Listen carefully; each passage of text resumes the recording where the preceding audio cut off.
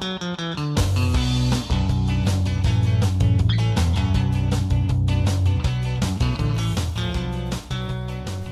there, Sir from 17 once again. This is my God Hard.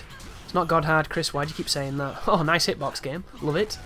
God Hand, hard mode fun run. This is stage 2-4, Beware Arrow Bridge, something like that. I'm fighting a lady and one of the standard brown dudes who now has a mohawk, so he's a slightly more fashionable and a little bit more dangerous. But if you didn't notice what happened at the beginning there, I did a move and it hit the woman behind me because the hurt boxes and the hitboxes on this game are fascinating. If there was one way that I would change God Hand when it came to adding to the combat, I would have included techniques that are designed to hit people behind you. I would have included roulettes, I would have included like bicycle kicks, I don't know, like a back kick that kicks people in the balls. This looks amazing, by the way. This is the first time I used my reels to do something fun that looked awesome. And of course I got a demon, so now I'm terrified I'm going to fuck this up. Because it's just sod's law, isn't it? I do that really fun, really easy thing to do, but it looked cool as shit, so I'm like, please don't die. Please, well, don't get hit, technically. And the demons are very scary. Be careful if you trip the demon too. If it doesn't class as a counter hit, he will immediately counter. There's me trying to do a prompt cancel with a move that has longer startup than the move I'm used to, so I mess it up completely. But you can see when an enemy's chasing you, and they're always going to do a running attack when they get behind you, regardless of if they're on screen or not, because it's just how God Hand works. So if you could do these techniques that enable you to do that, I think that would be great. Because I like the idea of somebody thinking they've got the advantage, but they don't. And this fight right now is the reason this level took me like 2 hours to get, because when you fuck up, you've got to do the full thing again, and it's really unfair. But the good news is I managed to trim 2 parts of 2 different videos together here, because when I messed up, I skipped that entire first 2 fights to get back to these guys, because they don't seem to follow you across the arrow bridge.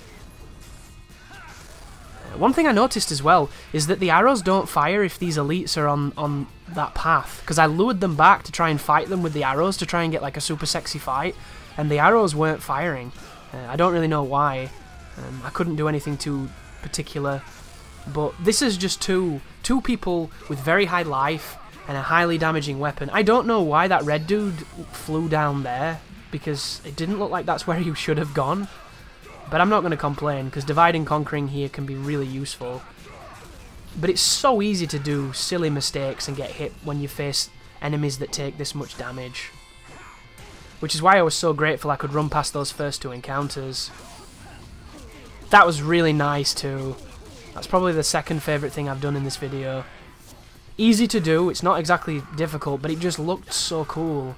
And that's why I like God Hand so much. There are a lot of games that I play, and all I really do is, you know, full efficiency. I never really play them to look nice.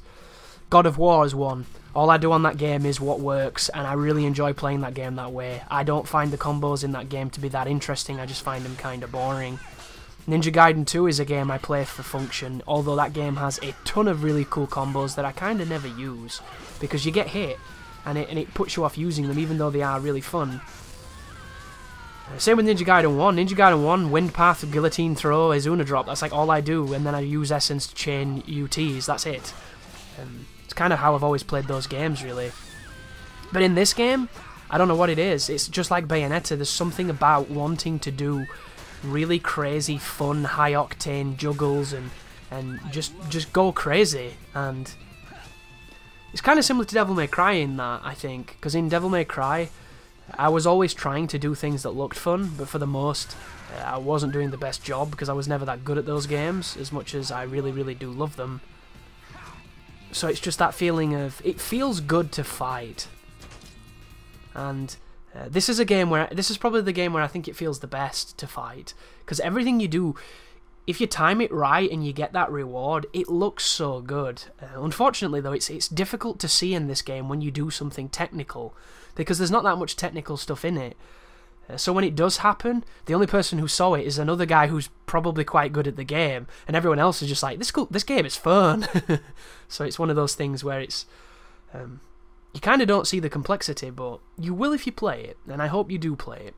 So thank you for watching, and you take care now.